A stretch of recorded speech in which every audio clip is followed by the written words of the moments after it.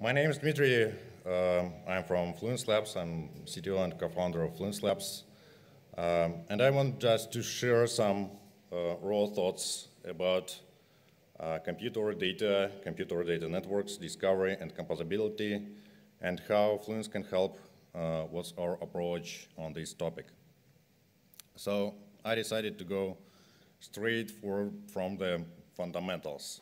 I will speak about data, computer data, network. What does it mean to have a computer data network, and why do we need many? What does it mean discoverability, composability? What does it mean computer data networks, discovery and composability? And finally, when we have some understanding of the problem, I will tell what we at Fluence do to help with this problem. So first of all, data and compute. Data is things known or assumed as facts, making the basis of reasoning or calculation. And to compute, from my opinion, it means to shuffle data in a certain way for a purpose. So data is usually needed in a different form that it appears. It appears in some raw form, but it's needed in another. And what does it mean another form? It means aggregated, reshaped, analyzed, filtered, augmented, indexed, searched, and so on. So we need data in many shapes and forms. And compute actually accompanies data all the way, and the same holds for data. So if we want to capture the fact, it actually means that we can yield this fact without providing something before it. It means that we have some way represented as an arrow here to get some data as letter A. If we transform data, it means that we provide data, we have arrow, some compute to have another data. If we have an intermediary state that is held between different invocations of compute, then we have this kind of arrow, like state monad, that we have some internal state and input and provide the new kind of the state and output. And this state change, it may help with augmenting data, it may mean storing data and providing nothing as the result, and so on. And finally, to finalize the life cycle of the data, we need to consume it, for example, to show it, and we have some kind of sinks for the data. And it means that you provide the data as an argument, and you have nothing inside the system out of it, but you have some effect, for example, something shown on the display. So there's no way to compute without data. Compute without data makes no sense, absolutely no sense. You cannot see anything. If compute without data makes sense, it means that there is data involved actually. It was consumed or exported or something happened. And data without compute is the lost fact. It happened, but it even isn't stored, so it's just lost. So some more arrows and letters. We have some predefined compute, and providing the data and getting CID is also a compute job. And it's not always trivial to compute CID, and it's not always easy to understand that this file represents this CID and not something else. And sometimes we offload this compute, even this compute from the client to the server, for example, if we stream data, or if the data is too big and we just upload it, and then we get back CID. We have this arrow inversed, and that's not quite compute. If we get from CID to data, it means much more than compute, because we need to discover it. And a lot more things involved here. And we can think about the user-defined compute, which is an arrow without data yet, but ready to get it. And luckily, we can represent it as data as well, like WebAssembly binary or Docker, or like any code finally is data. So compute over data, by definition, from my point of view, implies that you can get an arrow C and place it where the data is, so that finally you compute over data. And place it where the data is means either to move compute closer to the data or to get data closer to compute. And both cases make sense, I'm not sure that we can limit all the use cases just to one, like batch processing, or to another, like runtime, real-time processing. Both cases make sense. And fundamentally, it makes sense because it's just more efficient. The closer the compute to data, probably the more efficient the computation is. And it brings more privacy, more security, and overall it's fine. Then a few words about the network. It's a concept which is orthogonal to compute and data. And I wish we could just skip it. If we could not think about the network, things would be much, much, much easier. But in the real world, physical world, there is such big latency and bandwidth distinction of physical resources that we are forced to treat these resources as somewhat independent peers. So we just have to, it's physics. But if these resources have something important in common, if they share some attribute, then we can organize a network out of them. So this network is identified by this attribute basically. For example, if we know that some peers are storing a data set, or we want to put this role on these peers, like say, these peers, please do store it. We want to identify it as a kind of a network so that they can help each other, or maybe they can help us to work with this data. Or if we have some special peers with specific compute capabilities, GPU access peer is very different to laptop, for example. And maybe we want to organize them in networks as well. Or particular things served for a particular user. For example, if I made some kind of a deal with some service provider, then these peers, despite the fact that there are better peers for like physical resources, but these peers are ready to serve me because I have financial relationships with them, for example. So all of this matters and means that we have a lot of networks.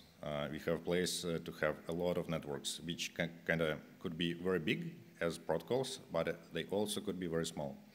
For example, all the providers of a particular file for a given CID on the IPFS network, effectively, they also form a kind of a network by this attribute.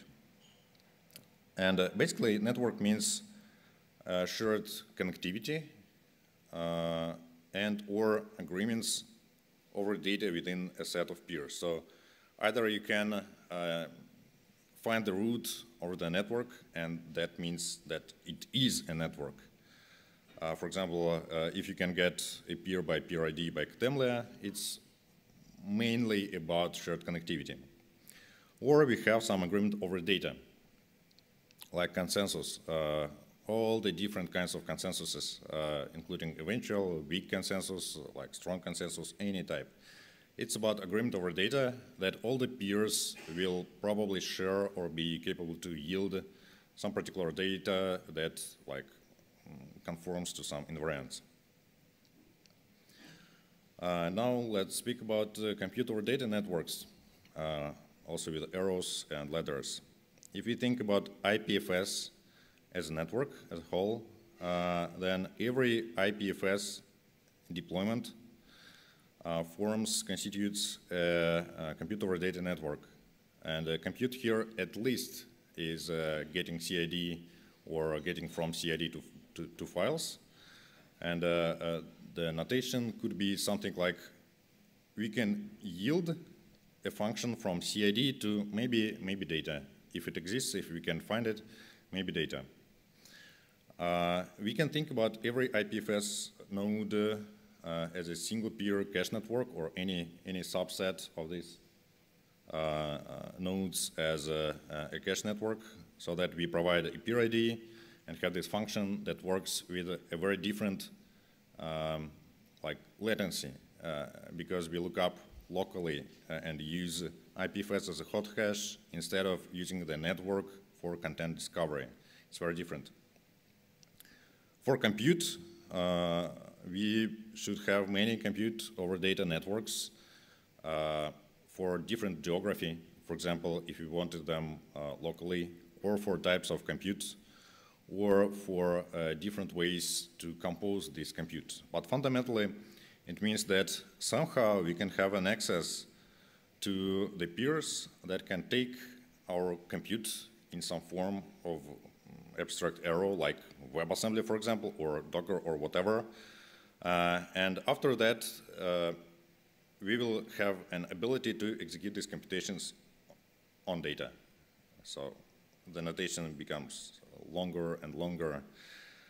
And also, we can think that a single device, even one device, or like a small set of user devices that belongs to one user, for example, they also constitute a single device computer data network that, for example, provides the way to capture facts from, I don't know, measurements or click streams or something like that. So we can think about all these kinds of devices and workloads as different kinds of computer data networks. Then comes discovery. So discovery means that we need to yield some capabilities out of thin air. So previously we had this, from nothing we get some capability, and that's discovery. And we have a lot of different domains that we want to discover for and in. For example, for different types of data sources, we want to discover data sources, be it devices, access to the chain, access to sensors, to external events, to randomness. It's different data sources, but we need to find the way to get this data. Or for a type of data store, cold storage, like Filecoin, hot storage, blockchain as a storage, whatever. Or a particular data set, we need to find this particular data set. Or a kind of compute capacity, we need GPU, we need whatever, we need ZK kind of compute so that we need certain proofs. And does this compute fit for a certain data that we want to provide? Is it possible to connect data source to compute capacity? Do we need to prepare the data before we do compute? And for efficiency of everything above, we need to employ very different discovery algorithms. So there must be some solution on top of that to think about all these problems in some layer that just simplifies them, or at least lets us speak about it, like to have the common language to speak about all these problems while they seem different. And in Web 2, we have solution. So when we just do Web 2, we have a lot of easy ways. The most easy ways is to point on the local capabilities, like local host, file system, local CPU, or something that you have in the web browser. Just call function in JavaScript or write a variable. That's the access to data and to compute. Very simple. Or for the remote capabilities, usually just have a REST endpoint, something XYZ, like some host in Fura, I don't know, that gets to DNS for discovery. And we have this discovery layer hidden in a fundamentally centralized way. But if we get to the endpoint that fulfills our needs, we're just happy. So absolutely good. Web 2 is very optimized for that. And we may discover computer data networks the same way with the gateways.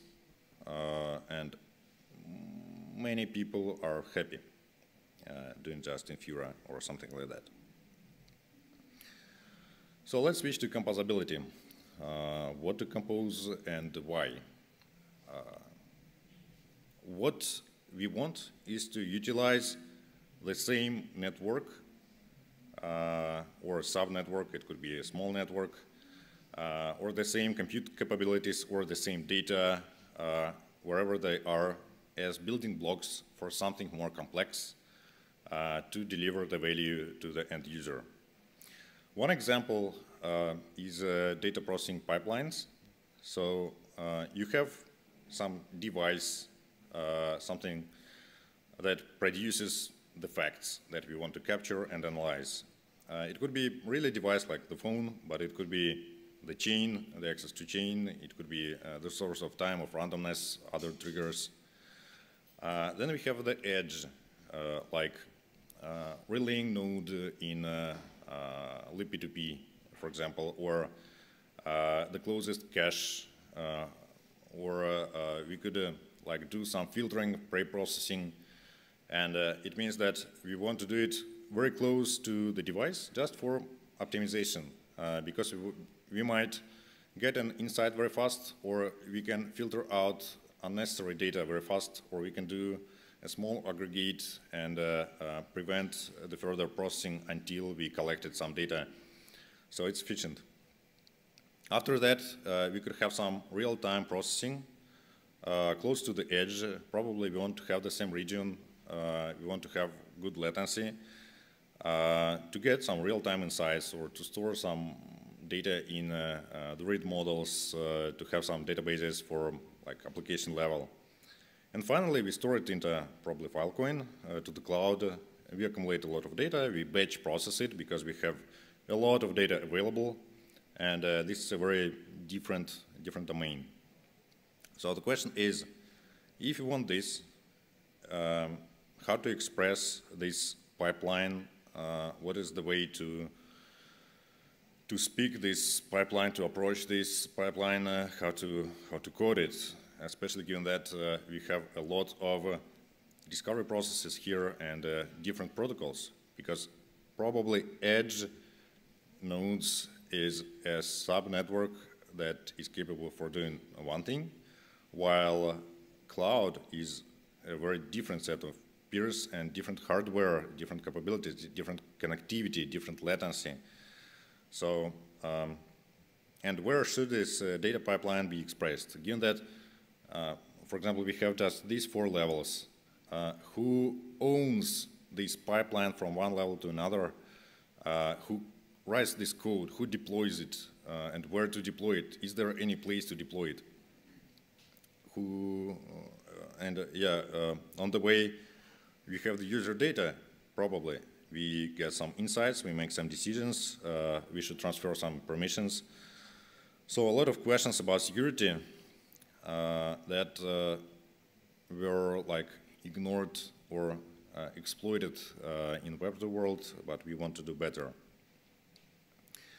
So for computer data networks, discovery and composability, if we take all the words together,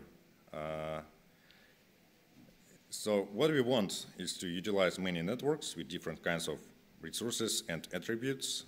We want to point to these resources and have the single flow of processing.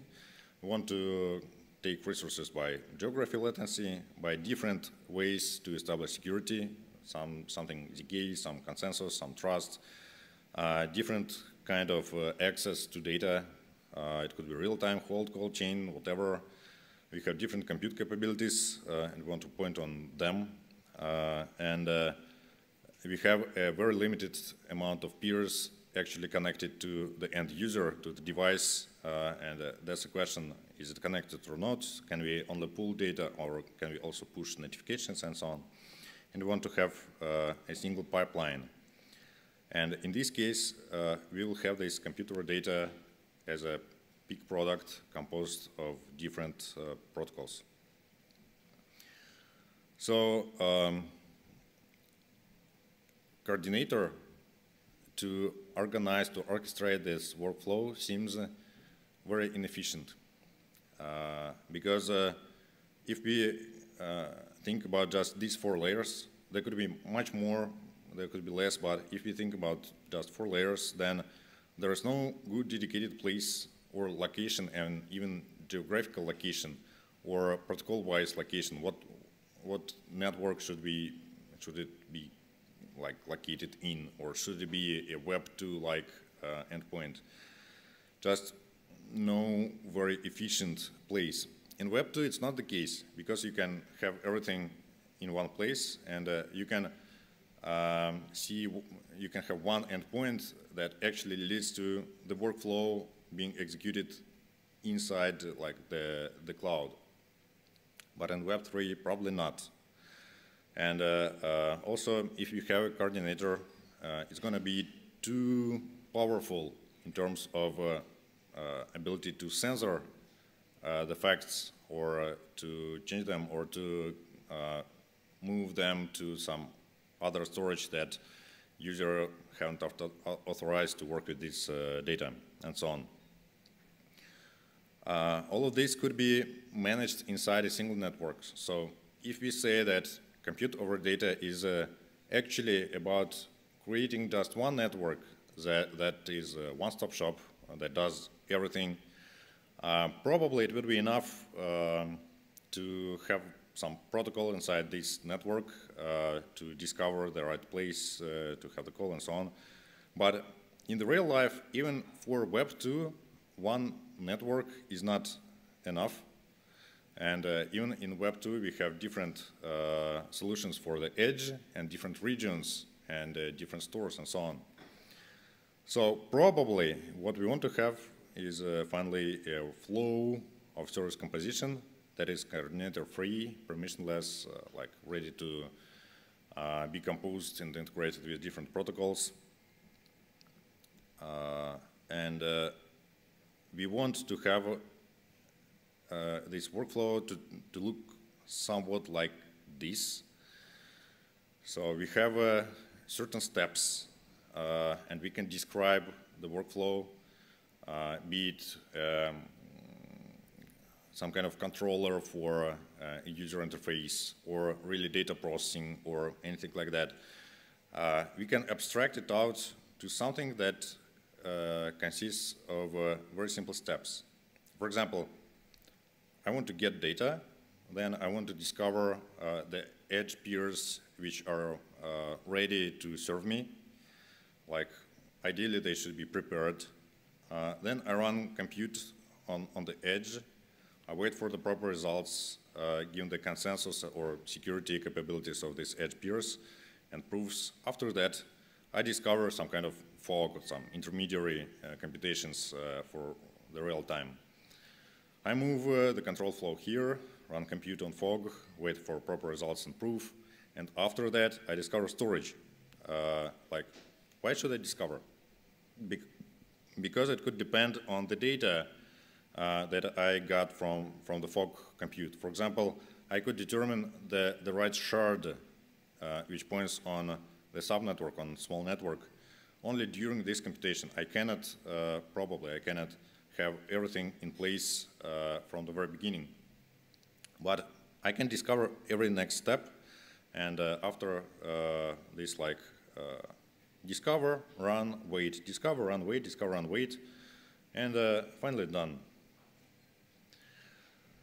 But if these peers are not prepared to serve me, if they're not warmed up, then I want to have the pipeline like this. I try to discover edge. If I cannot, I'm trying to do latency-based discovery to find the closest peers, deploy the code on them, so that to prepare the edge nodes.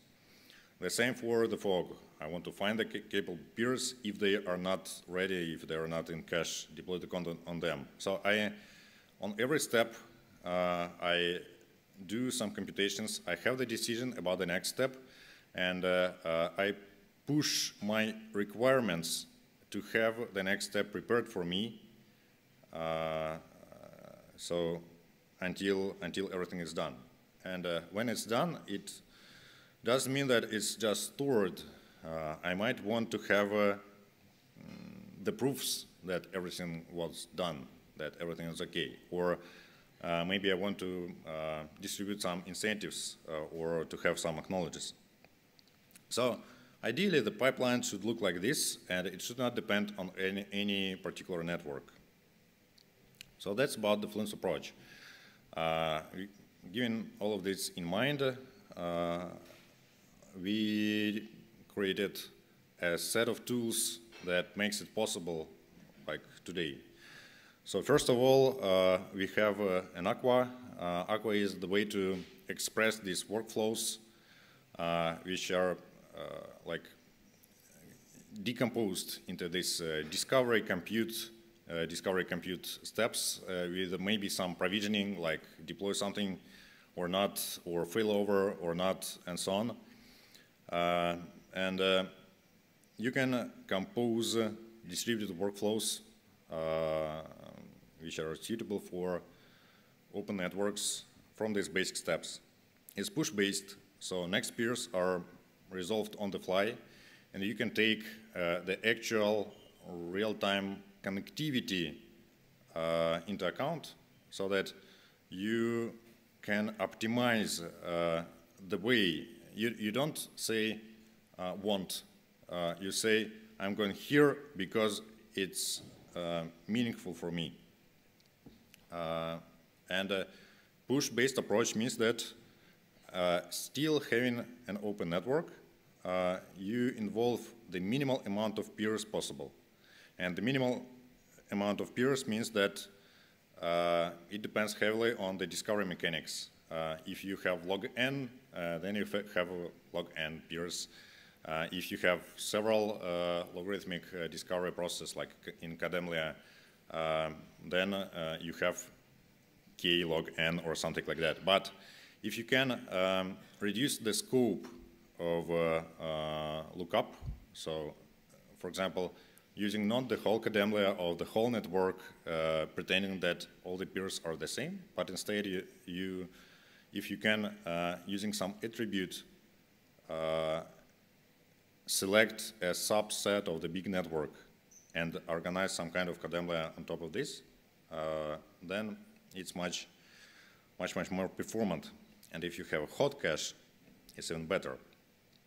So, but fundamentally, it depends on how exactly you write the code, and you have full control. It works on top of libp2p, but it doesn't require you to recompile, rebuild, redeploy the network or the networks. So if some protocol is ready to serve Aqua, then it's just ready, and you can use it for composition without any additional communication with the team, I don't know, protocol forking and so on. And you can have different workflows. So it's open for integration with all the other protocols.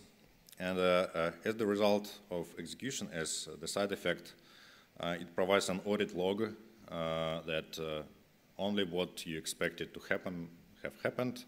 And you can use this log, and we're going to use this log for the incentives layer. With Aqua, you can express these smaller networks on top of compute over data network protocols.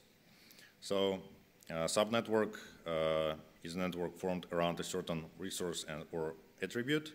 For example, data for a user or peers of protocol N close to region G.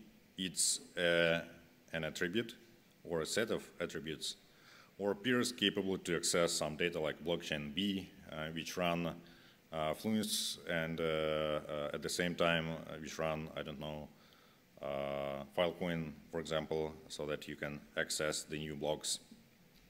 And with Aqua, you can do subnetwork formation using Aqua just libraries to interconnect, sync, bring code on peers, deploy provision, and so on, because all these network concepts of having connectivity or having agreement over data, they could be also decomposed to single workflows. And if you can have a set of workflows to run on the network without the end user interaction, with these workflows, but instead with the subnetwork, then effectively you have the subnetwork. You can have subnetwork discovery as an Aqua library as well. And the composition of subnetworks, which means pushing data and control flow to the next and next and next subnetworks, meaning peers of these subnetworks, because nothing magical. It's just a new line character. You get from one line of the code to another, and it could mean moving compute and data to the next peer. And finally, Aqua is part of Fluence, and you can think about Fluence as the workflow stack for compute over data network discovery and composability. Yeah, COD, ND, and C. So Fluence accompanies protocols to help them organize push-based and purpose-driven workflows. So we are open for different protocols as a sidecar or as libp2p protocol. With Aqua, the language, you can describe the workflow, orchestrate, provision, and so on. We have Marine. Marine is a WebAssembly runtime to run compute, or probably highly likely to lift another API or protocol running on the same peer to Aqua. So just to enable the composition, you can write a very small WebAssembly to use the capabilities that you already developed in another protocol. Or if you don't want to do it, if you want to do all Fluence with all the portability and so on, you can do pure WASM. And Fluence as network is a libp2p-based network for Aqua and Marine to enable discovery and composition of all the parts. There is a huge amount of missing details in my talk, so I was just sharing our thoughts and approach. And if you want to learn more, take a look on fluence.dev, or let's chat after this and after the break or during the break. I see that everything is prepared. So thank you for your attention.